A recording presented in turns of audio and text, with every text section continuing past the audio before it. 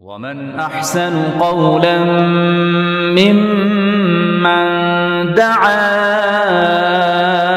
إلى الله وعمل صالحا وقال إنني من المسلمين. Assalamu alaikum wa rahmatullahi wa barakatuh. Alhamdulillah, alhamdulillah. We praise Allah subhanahu wa ta'ala, the one and the unique. We worship Him alone, and it is His aid that we seek.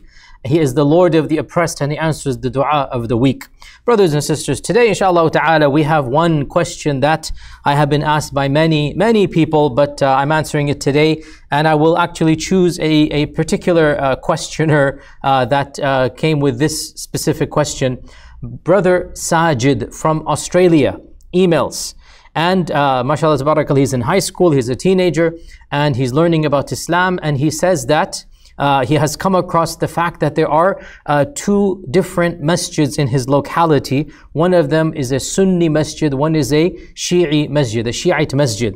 And he says that this has now caused him confusion because he felt that Islam was for unity, that all of the Muslims are one, but he is aware of the fact that even in his own hometown, somewhere in Australia, that there are different masajid, and he's now asking that, well, how do we understand this? And also, he asks me to explain what is the difference between these two groups and what should we do about it.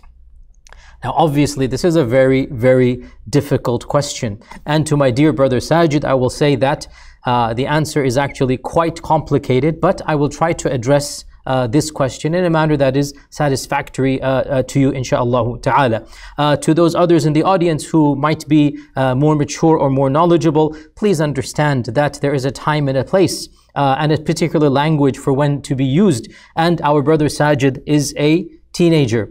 Similarly, perhaps a new Muslim or perhaps somebody who is unaware of these things, that there is a language and a methodology to teach these very sensitive topics. And inshallah ta'ala, this is a very basic level response that should be sufficient for those that are new to this reality, or those that are young, or those that are not involved in the intra-Muslim issues or affairs. They need to be told an answer that is sufficient for them. And other avenues exist for more detailed discussions.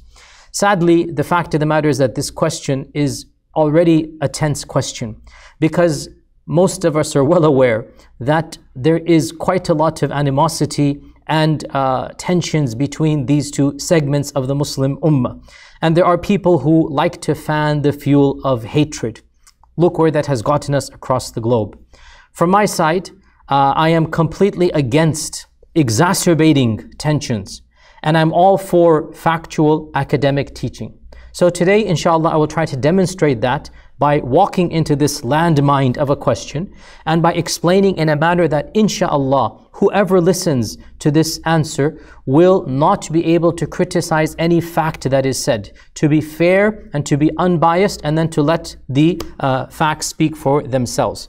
To answer our young brother Sajid's question, he is saying that isn't the Muslim Ummah one, and shouldn't we be unified?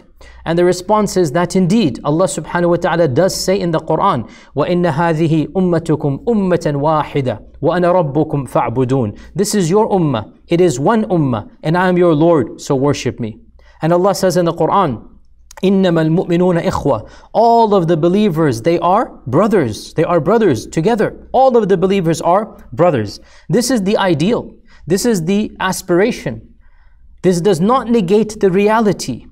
And the reality is that that ideal is sometimes not met, and that there shall be differences and tensions and different understandings of realities and of truths and even of faith. Allah says in the Quran, كَانَ النَّاسُ أُمَّةً وَاحِدَةً. Mankind used to be one united ummah, and then they differed. And because they differed, فَبَعَثَ اللَّهُ النَّبِيِّينَ مُبَشِّرِينَ وَمُنذِرِينَ. Allah then had to send prophets to teach and to give glad tidings, to warn, to relay the message of Allah subhanahu wa ta'ala. Allah says in the Quran, وَلَوْ شَاءَ اللَّهُ لَجَعَلَكُمْ أُمَّةً وَاحِدَةً. If Allah had willed, He could have made all of mankind in one nation. If Allah had willed a different reality, that would have been the case. But that is not the case. Allah says in the Quran, وَلَوْ شَاءَ رَبُّكَ لَجَعَلَ النَّاسَ أُمَّةً وَاحِدَةً وَلَا يَزَالُونَ مُخْتَلِفِينَ. If Allah had willed, all of mankind would be one, but they shall remain disunited. وَلَا يَزَالُونَ مُخْتَلِفِينَ إِلَّا مَنْ رَحِمَ رَبُّكَ. Except those whom Allah has shown mercy on, that they shall be united. So Allah is saying that mankind, as a rule, differs amongst themselves. And you know, my dear brother Sajid, and all of you out there, we see this reality in every single aspect of life. You say that you are in high school, a teenager. Don't you sometimes play with your friends that you like, and then maybe even your brothers and siblings, and then you disagree? Sometimes those disagreements become very, very bitter. Astaghfirullah, sometimes they might even go more than just words, even though they shouldn't. Misunderstandings occur. Some people have different ways of looking at the same thing. They have different priorities in life. Some people, they understand realities differently. And this is the way that Allah created mankind. Not everybody has the same angle, the same lens, the same perception, the same analysis, the same list of priorities. And the closer you are to somebody, and the more you have in common with them, the more difficult the differences are. And that is why, if a stranger differs with you, it's not a big deal. But when your brother differs with you, it really hurts. And so, when we have two groups of the ummah, who are our brothers, when they differ, sometimes that difference is really difficult for us because we're so close and yet still. So this is a reality of existence, that people differ. And we have to also point out that some differences of opinion are actually healthy and encouraged. To a certain degree, it's good that your flavor of ice cream that you like is different than my flavor and your brother's flavor. We don't want everybody to have the exact same flavor. Some diversity is good. And even in, for example, the fiqh schools, the laws, the Islamic fiqh, we have different positions. Usually, typically, those positions are healthy difference of opinion. It is good the Sahaba themselves differed over specific areas of Islamic law. And it is said that, a number of them said, this difference of opinion is a mercy from Allah subhanahu wa ta'ala. And sometimes the differences of opinion are not desirable and we don't like them. But we need to just tolerate and live and let live even if we don't like. And this is the reality of the differences that you're asking about between these two large groups of the ummah. So it is a reality that there are two large strands, and it is not something that we like that this exists, but it is there. And we simply have to tolerate and accept that there are people that view the world and view Islamic theology differently than us, and understand that their worldview is different than our worldview. Now you asked me to summarize that what are the main differences, and again, this is something that much can be said, and actually this is one of my areas of expertise, which is Islamic theology and the development of Islamic theology. But to summarize to a level that is inshallah useful for you to know, I'll summarize in 10 key points, 10 key differences that inshallah ta'ala are factually correct, academically sound, and ask Allah to guide me in this. We have to be fair and accurate, and we have to quote the reality of what people believe without distortion, without manipulation, and understand that they have different worldviews. So the first difference is that the Sunni belief, which is our belief, you're asking us, you're asking me, and I'm from the Sunni belief. The Sunnis are called Sunnis because they believe in the Quran and in the Sunnah. Sunni means they believe in the Sunnah. Everybody believes in the Quran. So what makes the Sunni people different is that they believe in the Quran and in the Sunnah. What is the Sunnah? The Sunnah is the life and teachings of the Prophet ﷺ as recorded in the famous books of hadith. So for us, the primary source of revelation, of inspiration, of ethics, of laws, of theology, of morality, where do we turn back to? We turn back to the Quran and the Sunnah. The other group, the Shia group, it is short for Shi'atu Ali radiallahu an, or the partisans or the people who follow Ali radiallahu an, that for them the primary source is the Quran, and then a living descendant of Ali radiallahu an, whom they call an imam. So there is an authority, There is a person whom they consider to be the final arbiter, the one who speaks essentially on behalf of the religion. And this person is the one who can decide, who can legislate and interpret the Quran. This is the person who can have the final say in what is to be correct and not correct. And this is a person whom they call the Imam. So this leads us to the second point. And that is that the Quran and Sunnah are, of course, revelations and books. And so for Sunni Muslims, we believe that scholars are human beings who are trained to study those books and then interpret the books. There is no one scholar who is appointed by Allah to speak on behalf of the texts. There is no one person who is absolutely 100% correct. Rather, the collective group of scholarship, and especially the unanimous consensus of the scholars, is what is binding and correct. There is no single individual authorized by Allah subhanahu wa ta'ala or authorized by the Prophet sallallahu alaihi wasallam to interpret the faith. This is the belief of Sunnis, which is us. The Shia, as we said, believe in something called the Imam. And so they believe that there must always be one person, that the world must have always one person who is divinely appointed and who has the ultimate and final right to interpret the faith. Hence, for the Sunnis, no human being alive is infallible, 100% correct. Whereas for the Shia, there is somebody who is infallible, and that is the Imam. This leads us to the third point, and that is that for Sunnis, leadership of the community is a political reality, not a religious one. And hence, whoever leads the community, they don't interpret the Quran or the Sunnah in any extra authority. If they're not trained, they don't interpret at all. The political leader is not something that is dictated by the Quran and Sunnah. The Prophet ﷺ didn't say so-and-so should be the leader. And the leader can be chosen by the people. And that leader can be good, that leader can be bad. Historically, the Sunnis believe some of our leaders were great and some of them were not so great. Leadership of the community is not a divinely appointed status that the revelation came down to assign. As for the Shia community, they believe that the default is that the leadership is a religious office, and that the one who is the political leader should also be the religious leader, and that person is appointed by God.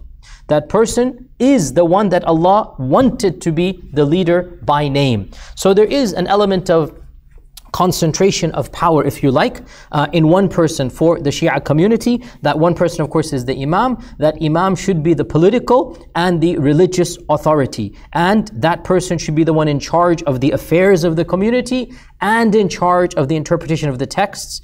And therefore, he is appointed by God himself or by the Prophet sallallahu alaihi wasallam. Of course, as for the Sunnis, we do not believe this is the case.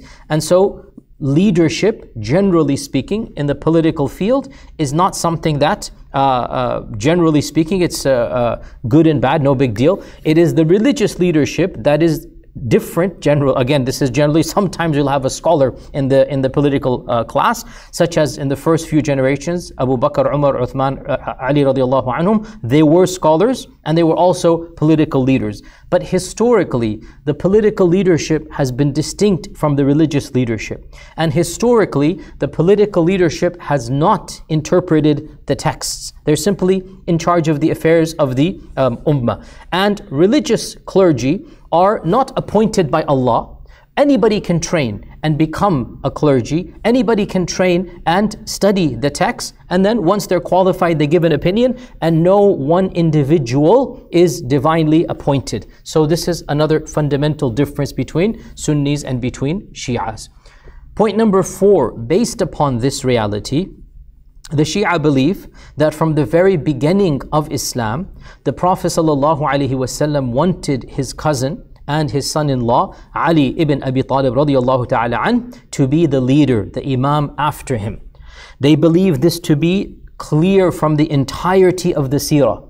Every incident involving Ali radiyallahu an for them illustrates and demonstrates that the Prophet ﷺ explicitly appointed Ali radiallahu an to be not just the political leader, but as we said, the religious leader, the Imam after him. For the Sunnis, the Prophet ﷺ did not appoint any such leader.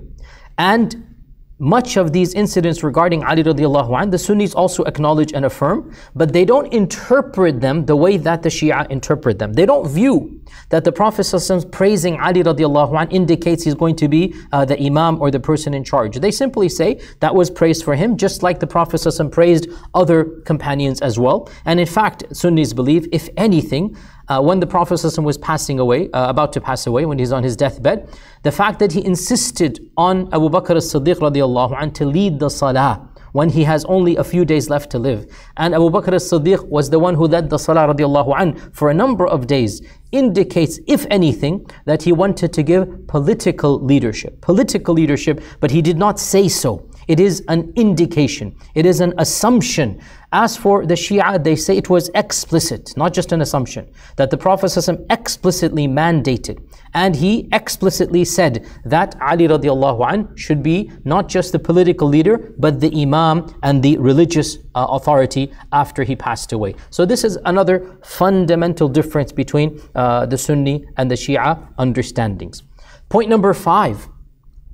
The issue of the family of the Prophet sallallahu alaihi wasallam, the Ahl al-Bayt or the Al al-Bayt.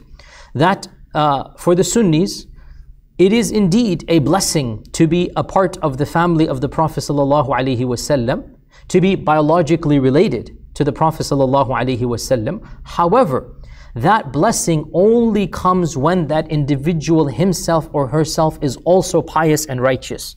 Merely being related by blood while the person himself is not righteous or pious is not going to help. The Prophet ﷺ's uncle himself is Abu Lahab. And Abu Lahab, we know what his fate is by the testimony of the Quran. Simply having a biological connection does not in and of itself make a person blessed. However, if a person is good and has taqwa and does good deeds and is also from the family of the Prophet ﷺ, this is indeed a double blessing. And for the Sunnis, the companions have multiple types of blessings. There are blessings for those who embraced Islam very early on. There are blessings for those who did both of the hijrahs to Abyssinia and to Medina. There are blessings for those who did one hijrah to Medina. There are blessings for those who participated in the battle of Badr. And to be a member of the Prophet's household is also a blessing. There's no supernatural powers that come. It's just a generic blessing that can also be given like so many other blessings. As for the Shia, then the superiority of the family of the Prophet ﷺ and the blessings of that family becomes an integral point of theology. And they view the Ahl al-Bayt in a light that is more than what the Sunnis view. The Sunnis, as we said, view the Ahl al-Bayt with a blessing if they themselves are pious. But that blessing does not mean that they have extra powers, or that they have supernatural powers, or that they are in any way, fashion, or form meant to be the arbiters of the faith, or to be the political leaders of the faith. It is simply a blessed family. And we ask Allah to bless the family of the Prophet ﷺ. As for the Shia, then the blessings of the Ahl al-Bayt become second only to the Quran itself. And so, because the Imams themselves come from the Ahl al-Bayt, and so for them, the Quran and then the Ahl al-Bayt and the Imams that come from them are really the two most important sources, if you like, of interpretation and Islamic law. This leads us to the 6th point, that the Shia believe that this Imam must be from the progeny of the Prophet ﷺ, from the Ahl al-Bayt. The Sunnis, of course, don't have any such equivalent. As we said, they don't really believe in a figure that is the final arbiter. Now, here we have to go a little bit technical. Our brother says that he knows there's a Shi'i mosque in his vicinity. It's clear, therefore, that he is not aware that there are even multiple strands of Sunnis and multiple strands of Shia. So, Sunnis and Shia, just FYI, statistically, there's probably around 85 to 90% of the Muslim world is Sunni, and probably around 10 to 12% world is Shi'i. And within Shi'ism, you have multiple strands. And within Sunnism, you also have multiple strands. But of course, generally speaking, within Sunnism, the strands generally, they don't have different mosques and whatnot. Within Shi'ism, there are multiple strands depending on which Imam they follow. So the majority of the Shia of the world today, the Shia of, let's say, in Iran and Iraq and in Lebanon, these are like the common, well-known Shia branches. They follow what is known as 12er Shi'ism. 12er Shi'ism. So they believe in the existence of exactly 12 Imams. And this is the default. When somebody says there are Shia, the default is they are 12er Shia. You should know that there are other smaller segments as well. There's something called the 5er or the Zaydi Shia, and they are common in one part of Yemen, in southern Yemen. There's also 7er or Ismaili Shia, and they have small branches and pockets. You have the Bohra, and you have the Nizari Ismaili Aga Khanis. You have multiple strands within, and they are relatively quite small, the 7er Shia, in terms of numbers. So the default is that you're talking about 12er Shi'ism. And we'll talk about, the entire talk today is about 12er Shi'ism. We're not going into the differences between the other strands of Shi'ism. Maybe another day we will do that. So we said that the Shia believe in Imams from the Ahlul Bayt. 12er Shia, which is the default, believe in exactly 12 Imams. They believe in exactly 12 Imams. And these Imams are all from the descendants of, from the Ahlul Bayt, the descendants of Ali radiallahu anh and Fatima radiallahu anha. And other groups of Shia have other strands and other linkages that we're not going to go into. Our next point is that we talked about 12er Shia, and one of the key beliefs of 12er Shia is that every single Imam assigns and delegates from Allah subhanahu wa ta'ala the name of the next Imam. So every Imam authorizes the next Imam. It's a continuous chain, and this is known as Nas. Nas means that every Imam has to verify and assign, pass the baton down to the next Imam. The first Imam, according to the Shia, was appointed by the Prophet ﷺ, and that is Ali radiallahu anhu. After him came his two sons, Hassan and then Hussein radiallahu anhum. And then that's the second and third Imam. And then from Hussein radiallahu anhu, it is father, son, father, son, father, son, all the way down to the 12th Imam. Okay? So you have father, son throughout the entire chain, except for the second and third. They are two brothers, Hassan and Hussein radiallahu anhum, the grandsons of the Prophet sallallahu alaihi wasallam. So this is 12er Shi'ism. As we said, there are other strands, and they basically break away from this 12er at various places. Some break away at the 5th, so they're called the Zaydis, the 5ers. Some break away at the 7th, they're called Ismailis, because the 7th was Ismail. So they have different strands amongst themselves, but the bulk or the predominant strand is 12er Shi'ism. And for 12er Shiites, these 12 Imams are infallible. They cannot commit a mistake. And when they speak essentially on behalf of God. They cannot commit a mistake. That's what makes them an Imam. For the Sunnis, all of these Imams are fallible human beings, and they are not appointed by Allah to be the final arbiters. It's not something that Sunnis believe. Interestingly, the Sunnis respect immensely Ali radiallahu an and Hassan and Hussein radiallahu anhum as being of the Ahlul Bayt, and they also respect especially the first 2 or 3 Imams after. Imam Ja'far as-Sadiq is given a lot of respect in Sunni circles as a great scholar, as an alim, as a faqih, as a teacher of so many other great scholars of Islam. But they don't view them as being infallible. They don't view them as being divinely appointed. And by the way, interestingly enough, from the Sunni perspective, these individuals, Ali radiallahu anh, Hassan and Hussein radiallahu anhum, and the rest of the early Imams, did not claim to be Imams. They did not, this is the Sunni perspective obviously. They did not claim that they were divinely appointed by God. They did not claim that they were infallible. This is something that Sunnis do not believe even they claimed. Of course, the Shia believe that they claim this and they are deserving of this. But you should know that the Sunnis respect immensely, especially the first few Imams, as historical figures, as embodiments of piety, as receptacles of knowledge. And their biographies are found in Sunni literature, and their name occurs constantly in the Sunni books of history and hadith with a lot of veneration and respect, but there's no special powers given, or there's no extra status given to them that the Shia give. So that is a historic difference between the two.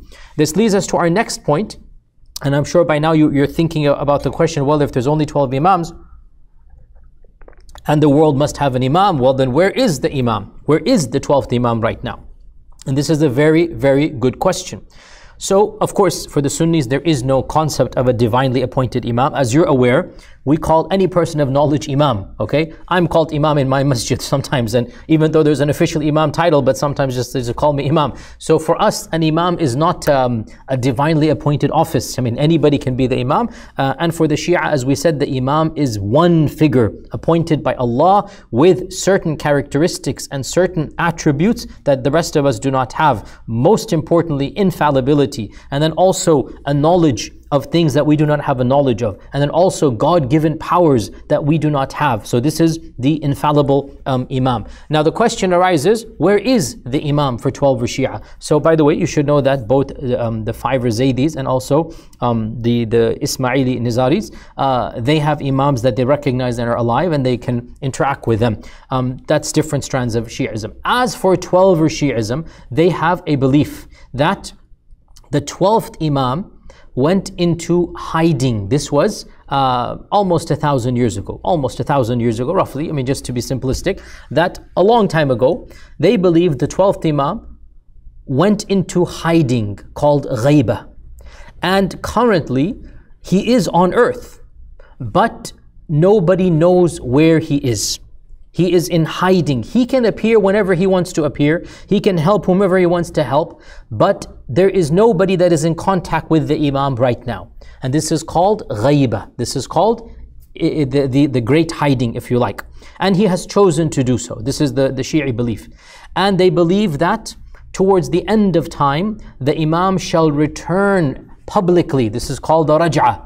He's going to come back publicly. He's going to proclaim himself as the final Imam, as the 12th Imam, as the hidden Mahdi, and that will signal the beginning of the end of the Day of Judgment. That's when it's all going to start coming to an end, and the end of the Day of Judgment will come at that time, and the Mahdi, the 12th Imam, will come back. The return of the Imam will come, and that will bring in an era of peace and an era of harmony, and the enemies of Islam will all be destroyed at the hands of the Imam. So this is what the 12er Shia believe, that the 12th Imam is currently in hiding, and that he shall return towards the end of times. As for the Sunnis, they do not believe in any hidden Imam in the first place, and so they don't have any equivalent of this belief. However, Sunnis do believe that there shall be a figure towards the end of times that is called the Mahdi. And this Mahdi, they assign no supernatural powers,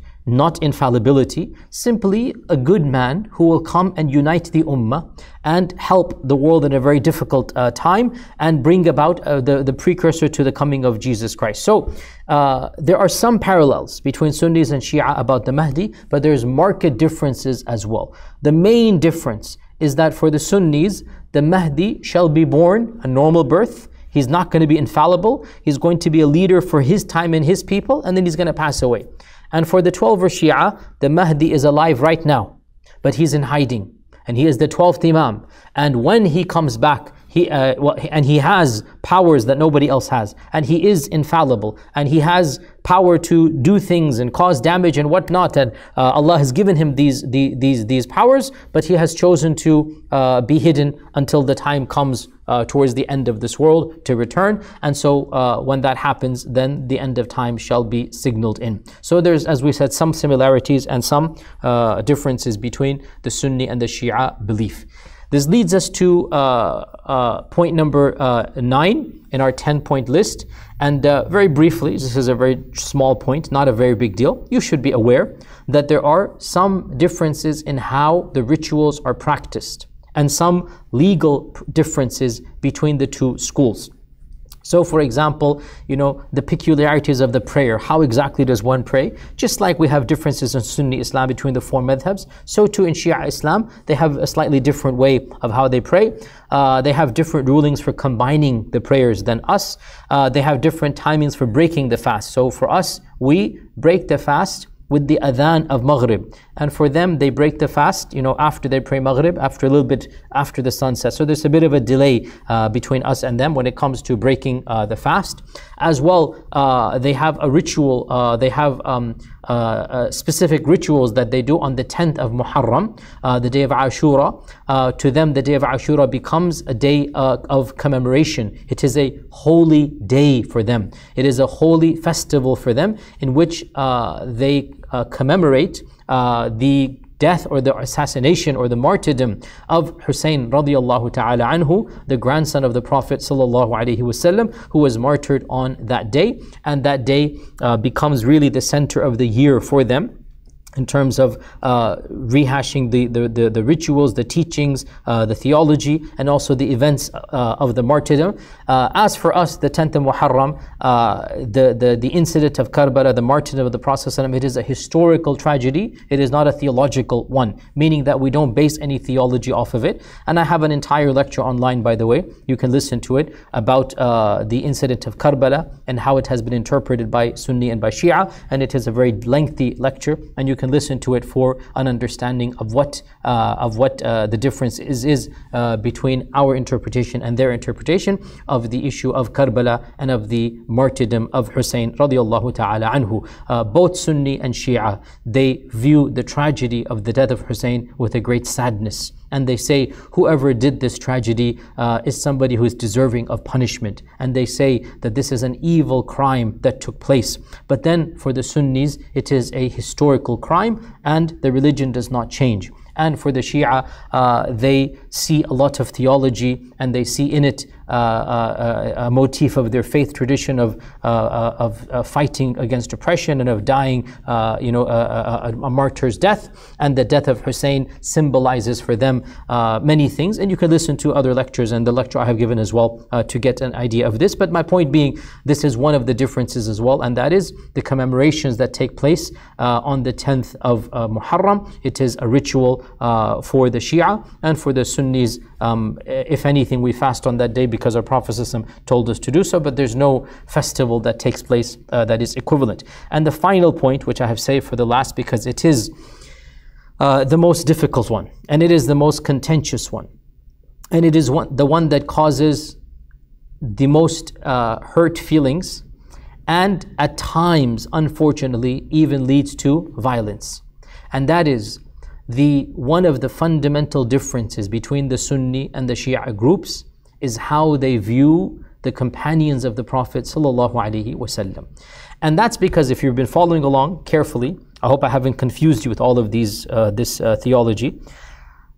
To believe that the Prophet sallallahu alaihi wasallam assigned Ali radiallahu anhu to be the leader, and then to realize that he wasn't chosen, that he was passed over, that he was neglected and ignored.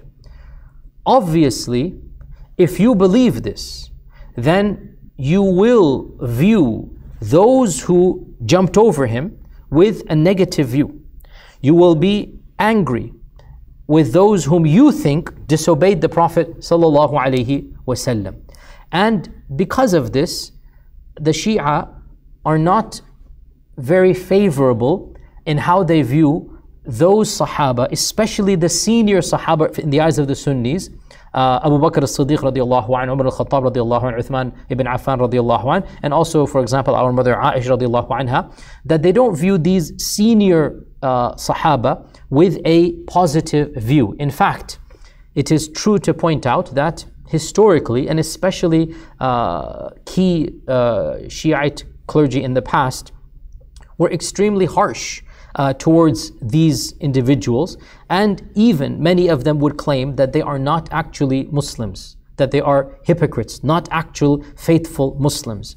And of course, this claim is extremely painful and hurtful for those who view these companions as being the embodiments of virtue and the paragons of piety. And obviously, this is where you have different versions of history.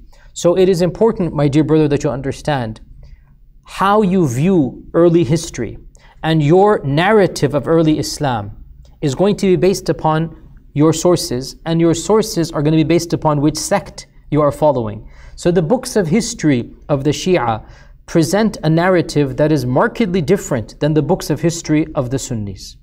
And this is not the time and the place to compare the specific details and to mention, which one is right and wrong. This is something that you will have to decide on your own when you grow up and whatnot. Obviously, you know what I believe because I am a Sunni. So my belief is very clear in this regard. But I'm simply at this point being academic and explaining that each side is taught a narrative of history that fits in with their theology. And I'm not saying that that's both right and wrong. Obviously, they both can't be right. Obviously, one of them is right, one of them is wrong. Obviously, you can't have it both ways. So if you believe that Abu Bakr as-Siddiq radiallahu anh, Umar ibn Khattab radiallahu anh, the senior companions knew that Ali radiallahu anh was supposed to be the Khalifa, and they all united to kick him out, how would you feel about that? You would feel a great injustice has occurred. You would feel angry towards this group of Sahaba. You might even feel, as some of the clergy do of that group, that they're not Muslims, having gone against such a key commandment. And by the way, many later voices in Shia Islam are not saying that they're not Muslim. They're simply toning down and they're saying that they made a mistake. And so there's within themselves there's a bit of a spectrum of opinion of how this group is interpreted. But to be factual, they are not viewed with respect. That's very clear to say. They are not viewed favorably. And obviously, a picture is painted of a type of battle between these individuals and Ali radiallahu anhu. Stories are said that Sunnis have never heard, would never believe. Umar ibn Khattab radiallahu anh physically hitting the daughter of the Prophet ﷺ or trying to burn her house down. These are stories that are told by one branch and believed by one branch and not even known, much less accepted. No Sunni would ever believe that Umar ibn Khattab radiallahu anh was disrespectful to the daughter of the Prophet. We don't have this. We don't believe this at all. It's not from our perspective. But obviously, if you are taught this narrative, how would you feel about anybody who disrespected the daughter of the Prophet? You would not like that person. Well, that is how many of the Shia feel about these senior companions. And this is the perhaps most emotional point of contention, because believing in an imam and whatnot, this is a big theological difference, no question about that. But it doesn't offend the sensibilities of the average Muslim.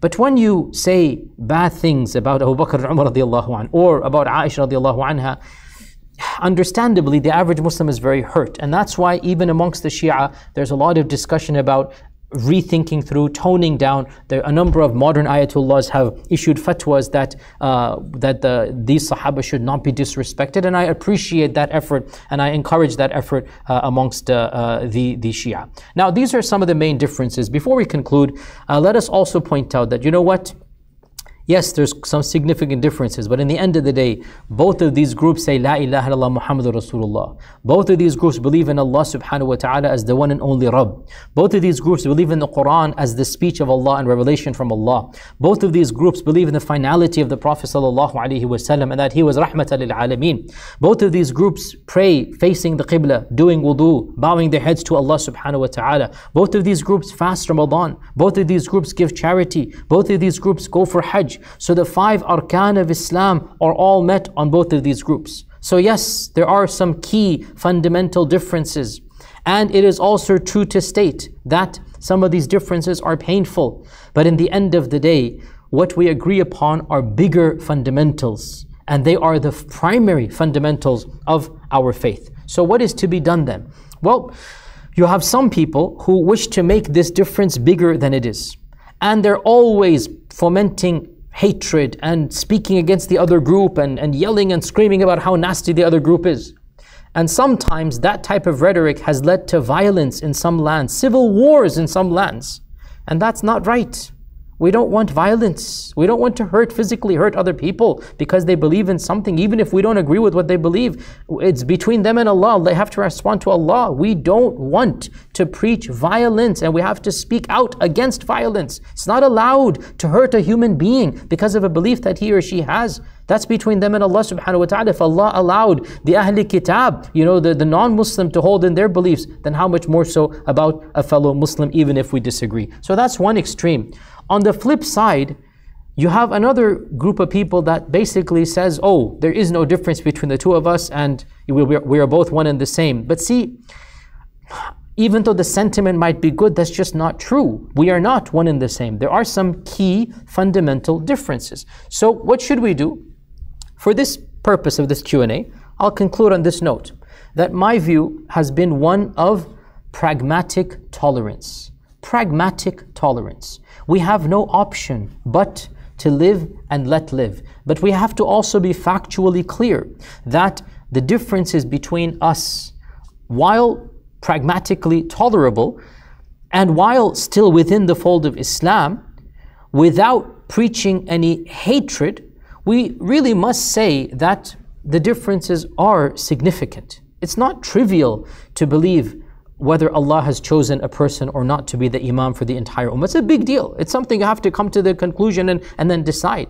It's not a trivial thing to say Abu Bakr as-Siddiq is a good or a bad person, or Umar ibn al-Khattab radiallahu anhu. It's a very big thing. So to have two different masjids in your community, you have to understand why that is the case. That it is healthier for each community to be amongst its own. But we should not preach a hatred or exacerbate the division. And by the way, just because there's another masjid, I'm not saying never ever pray there. If that's the place you're driving by, it's closer to, the salat time is going, you have nowhere else to pray. You go and you pray. There's a masjid in the end of the day. It's facing the Qibla, it's worshipping Allah subhanahu wa ta'ala. But at the same time, understand that there is a pragmatic wisdom that, the understanding that is being taught is different. And so it's healthy that they are able to express, we're able to express that we preach and teach our theologies, but I strongly encourage both groups, I strongly encourage that they do not exacerbate the tension. Live and let live. And also, we need to learn to come together when the situation calls for it. I'm not saying that we pray one Jumu'ah together. Understandably, what we preach is going to be slightly different. But I am saying we should not preach hatred. I am saying we should marginalize the radical clerics who are only interested in division and hatred and animosity, because we have clerics, both of us, that are like that. We should move them to the fringes, and we should promote clerics who are pragmatic and understand, these differences are not going to go away. We have to live and let live. And I go beyond this and I say, not only is there no problem, we should come together with all strands of Islam to fight our bigger battles. There are times and places where we set our differences aside, and there are times and places where we acknowledge those differences. So, there's an evil politician in your community. There's a person running for the minister, the senator, the congresswoman, and she is an Islamophobe, or he is somebody who wants to ban the building of masajid. How can we not unite with all different Muslims? How can we not rally and petition? How can we not come together and pool our resources and vote that evil person out? This is the essence of Islam. And if we have to cooperate with anybody, even a non-Muslim who agrees with our values, we will cooperate with them. No problem. Our difference of opinion should not lead us to be so blind to the hatred that we can never come together for the common good. If there is a charity feeding the hungry and we're limited in the community, why can't different masajid of different groups come together and we say this is a public soup kitchen for Muslims, on behalf of the Muslims, for all of the poor of the area? This is excellent cooperation. But understandably, if a critical mass is reached and every group is able to have its own masjid, understandably, there's nothing wrong with this, and there's an element of healthy, separation, that inshallah there's something we understand that there's good in this as well. And in the end of the day, our preaching and teaching should be pragmatic and full of wisdom and be factually correct. We're not going to eliminate these differences, but we shouldn't exacerbate them. And we should work together where we're able to work together and agree agree to disagree with a practical understanding that they have their interpretation, we have our interpretation. This was a very basic answer, dear brother Sajid. I hope that it was useful to you. And if you're interested in more advanced study, then of course there are so many books, so many lectures to listen to. But I advise you to listen to those that are academic based, those that state the facts in a truthful manner and not based upon emotional sectarianism. And the final point, always make dua to Allah subhanahu wa ta'ala to guide you, and that you be a role model and a beacon of truth and of virtue and of tolerance. May Allah subhanahu wa ta'ala bless us all to the truth. I hope inshallah to see you next week. Jazakumullah khair. Assalamu alaikum wa rahmatullahi wa barakatuh. إن المسلمين والمسلمات والمؤمنين والمؤمنات والقانتين والقانتات والصادقين والصادقات والصابرين والصابرات والخاشعين والخاشعات والمتصدقين والمتصدقات والصائمين والصائمات والحافظين فروجهم والحافظات والذاكرين الله كثيرا والذاكرات أعد الله لهم مغفرة وأجرا عظيما.